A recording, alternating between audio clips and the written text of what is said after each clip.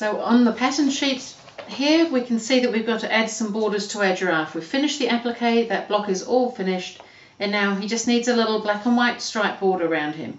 So I've cut them to length because we didn't change the size of the background.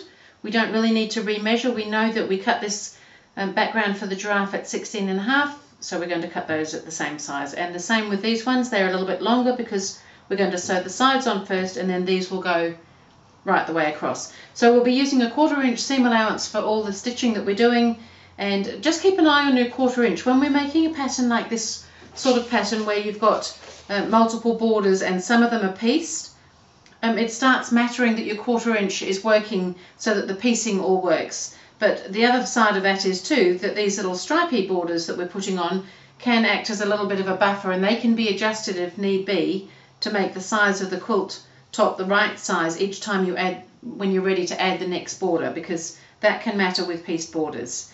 So we'll just keep going. We're just going to use our 1/4 inch seam allowance, we're going to sew our borders on, and then we'll make the next border.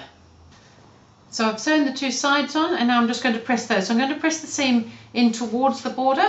So I like to press from the front, then I don't get those little tucks that can occur when you can't quite see the seam. And so I'm just going to press that over very simply. Sure you know how to do all this. And then I'll pop the top and bottom on so that he's framed all the way around. And because we cut these strips to go all the way across, that should now fit, and yes, that's looking like the right size, so I'll go ahead and stitch those on as well. Now on the pattern piece I've shown you how to construct the next borders, and they're just all short strips joined up. The strips are actually 2.5 inches wide, but they're 4.5 inches high, and I've done it that way because of getting the fabrics going the way I wanted them to go.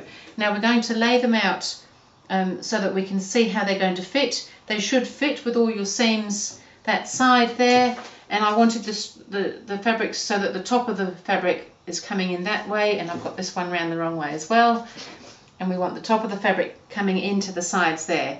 And then when we make the top and bottom border, because we're going to sew those on next, and then we're going to do the top and bottom border, and they have got squares of the dot fabric on each end to give them the nice corners. So at the moment they're looking too short because we haven't sewn these on, and the same thing, the strips are running up and down, so I would put it so that the fabric is up the right way at the bottom part and up the right way for the top border as well.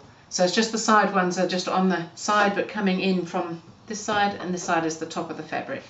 So I'll go ahead and get my borders on, and then we're going to put another stripe border on as well beyond that before we start making the other pieced border.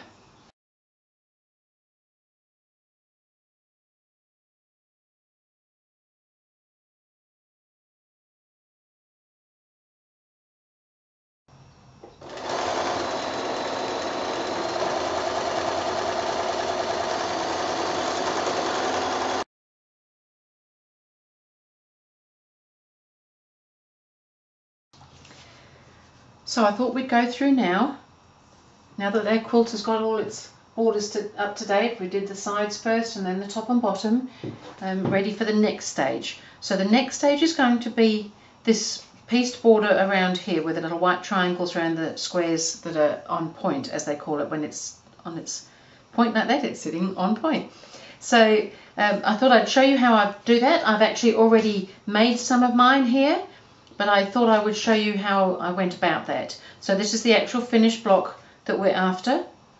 And so what we're starting with is just some squares that we've cut, and then we've cut some smaller white squares. Now we need to draw, if you want to know where this is on the pattern, it's on this page here, and we've got to draw a line on the triangles, and then we've got to sew them on and things like that. So the step-by-step is all there in the pattern.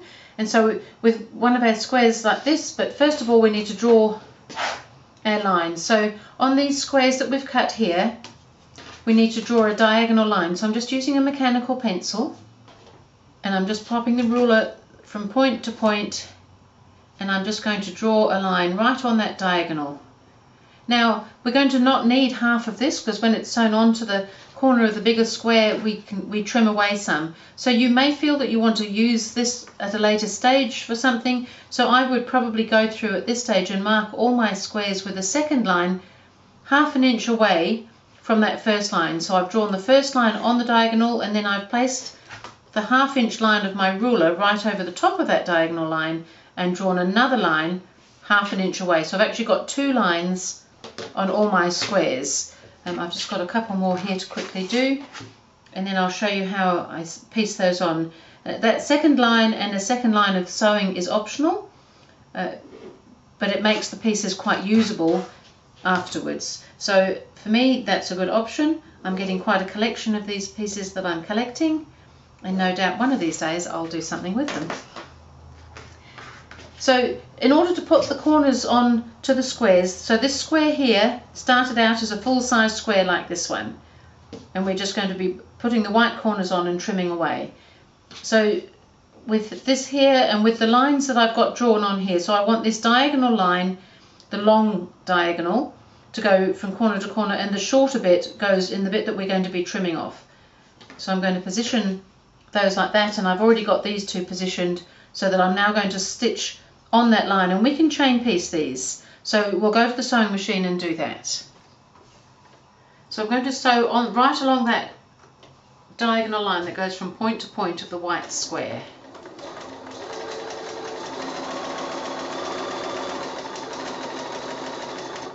And then I'm going to continue on, because there's a few of these to do when you do all of the blocks, so you can chain piece them in these stages like this. So I'm ready to put the next one in now, and I'll just keep on sewing.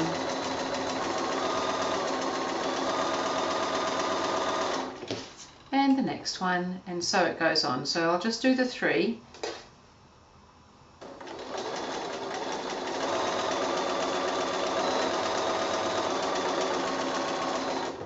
And then, because I want to use those pieces that I'm going to be trimming away, I'm now going to come back and go over the second drawn line, which is half an inch away from our first line. And the same thing, just stitch along quite merrily. I just bring that up a bit closer and just continue chain piecing. And this way I'm not going to be wasting those corners. You may have some other thing that you want to do with them, or you may not want to use them at all.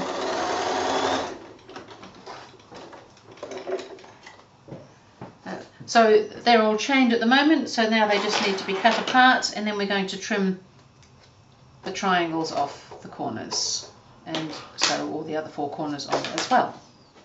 So now I've stitched my seams. I've done the 2 lines of sewing because I'm going to keep my little piece off the edge, and now I've just got to trim away those before we do the next 2. So we've done the 2 opposite sides, and I'm just going to lay my ruler on so that my 1/4 inch in from the edge line sits right over that line of stitching, so that I'm cutting basically in the middle of the 2 lines of stitching that I've done. Or if you've only done one, just 1/4 inch away towards the corner for that one. And then you can actually just move the ruler across, and just again, because I've done the 2 rows of stitching, if you've only done one, you most likely will need to turn it round so that you've got that line to pop the ruler on and cut away. So, and trim those off. Now if you press those, you find that you've got quite an array of little half square triangle squares ready for some unsuspecting project in the future. We don't need them at the moment. And then we're just going to press that out.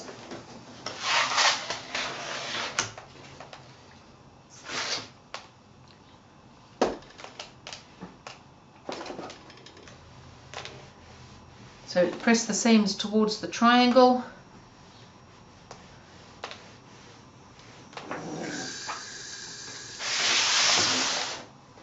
And then we're going to come back and do exactly the same treatment with the other 2 corners on each of the squares. And then again, trim them and press them, and so that all of your blocks are going to look like this. So all my blocks are now done, ready for the border.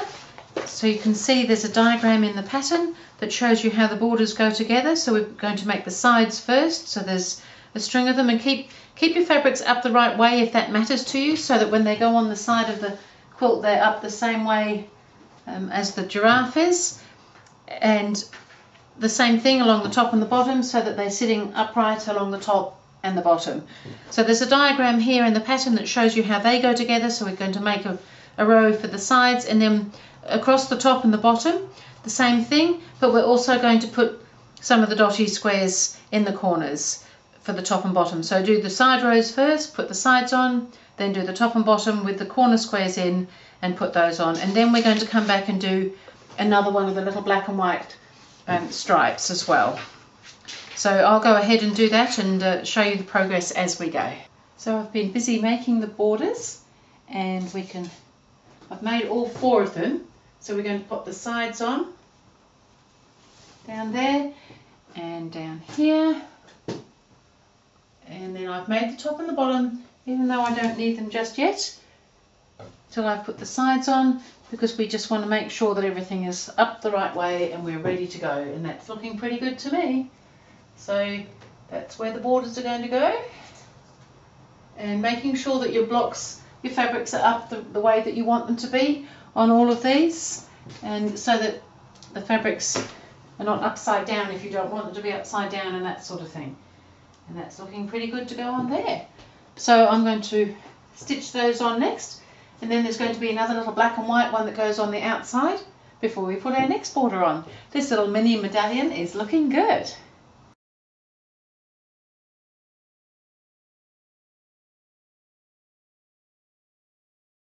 So this is looking fun. We've got the narrow borders on, we put them on sides first, then on top and bottom, so kind of everything's where it should be. We've just got one more border to go on the outside now.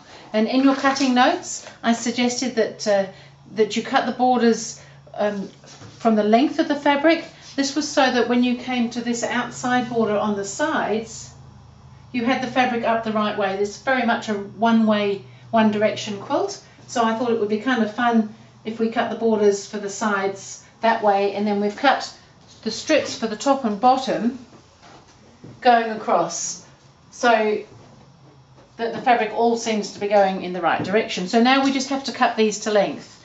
So we can measure the quilt, or you can work out what it was, because we've just put a border on here and you know how long you cut those, and just add in the little extra for the border top and bottom.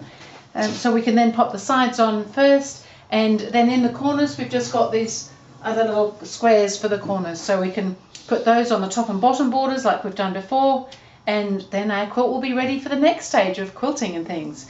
So measure, cut your sides to length, cut the top and bottom to length, add the corners to the top and bottom, sew your sides on, sew the top and bottom on.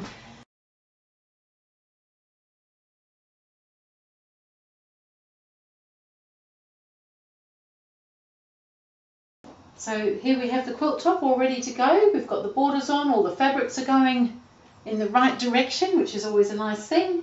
It's pretty exciting to see it all come together. Got this happy little giraffe in the middle, and he's got lots of friends wandering around in the jungle. So the fabrics have just come up so nice, they're just so delicious, and now we've got to baste it and quilt it and then bind it. So we'll get on to the next step.